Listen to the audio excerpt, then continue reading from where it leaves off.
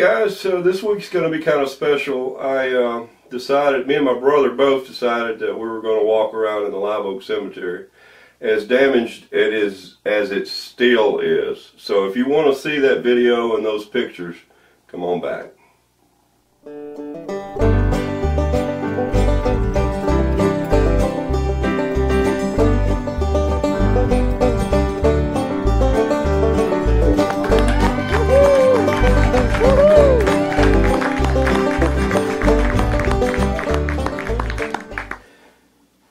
Well, first let me say here that my brother and I, for quite a while now, have been, wondering what's been going on at the new Live Oak. I know the old Live Oak suffered a little bit of damage, but with those big old trees and everything, apparently the path of the tornado just, glanced it a little bit. But that's a different story for the new Live Oak. The new Live Oak was, it was pretty messed up, and Jim and I had worried about, we didn't, my grandmother, Granny, all these people that I talk about in all these videos are buried. The ones that I personally knew, all my kinfolk are buried in that cemetery. And so I just wanted to, we haven't heard anything. Every time you go by there, you see the closed signs. But when we were in there, there were some people walking around, like joggers and walkers and that kind of thing. So I don't think they have a problem with you going over there if you wanted to. They won't let you drive in because, you just can't, because there's so many trees that are down and you're fixing to see that. But I was very pleasantly pleased to find that that my mom and dad's gravesite had not been damaged. Granny and grandmother and my grandfather and Pawpaw and Granny, they all theirs are fine. Clovis is fine. But there's some of you out there that may be watching this that you're going to see what's not fine. So I just hope, like I said, we just didn't know, and we wanted to go in there and we want to check on Mom and Dad. So this is what we found.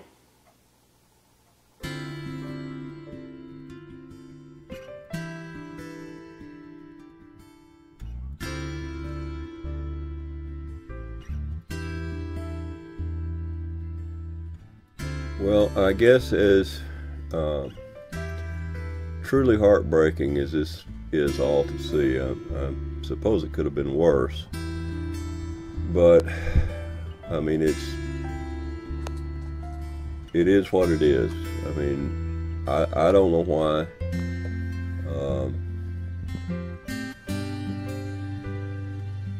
Selma, has to go through so many things that it does. But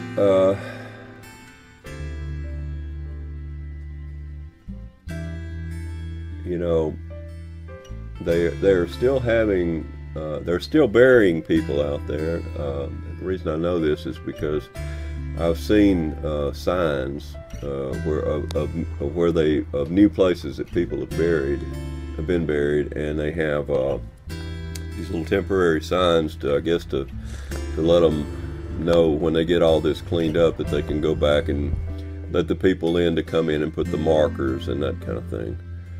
But it has a long way to go. I mean, truly a long way to go. I also thought it was kind of ironic that I looked up and I saw all these buzzards flying around. But I guess that was just a coincidence. What do you do, right? And now it's time for Answer the Selma Question. Well, we had our Selma question last week. I learned my lesson. Apparently you don't want to have to go back and look at any of my videos to get the answer.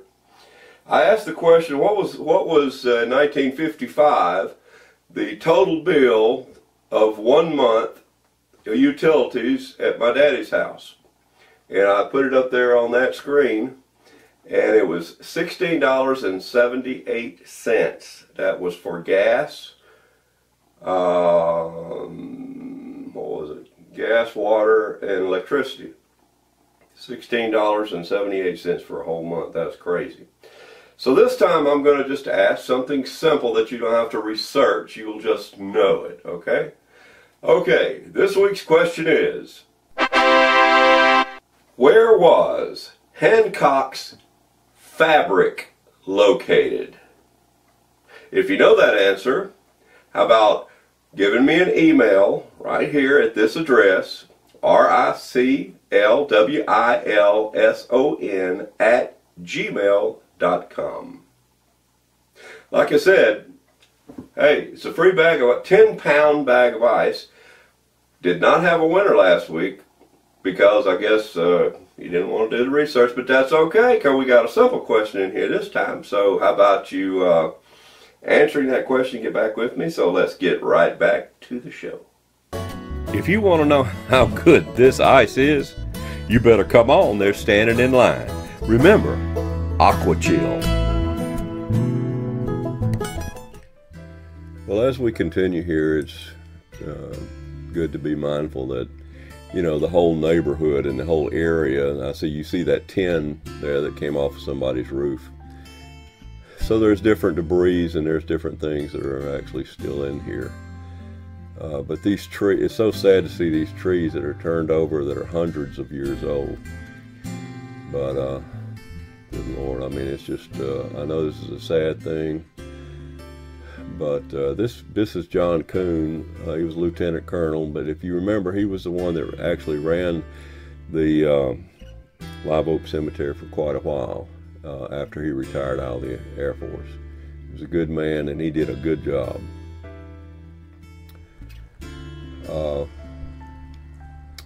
But anyway, as my brother and I was looking around, we were, like I said, we were able to find Mom and Daddy. And this is them here, and their graves look good. And over there beside, that's my grandmother and my grandfather, who my grandfather I never met, but anyway.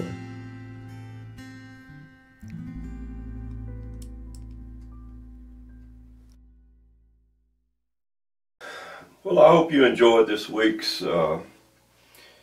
episode. I know that there's many of you just like me that just wanted to know what was going on. I still don't know what's going on, but it looks like, you know, what me and my brother had observed, the smaller stuff that they could get off the road, they cut it and threw it to the side. But there is an awful lot of work to be done out there, and hopefully we can get the funds to do it, and we can get the want to. I'm sure there's a want to, but it just doesn't. It just seems like they're dragging their feet. But that's just me. That's just me.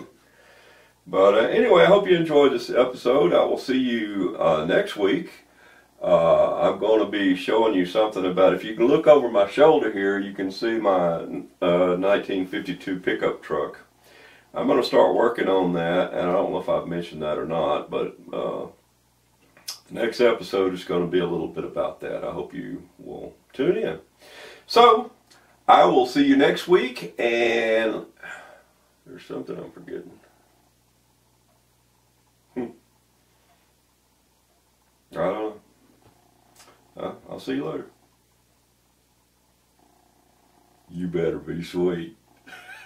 That's what you knew. That's what I was doing.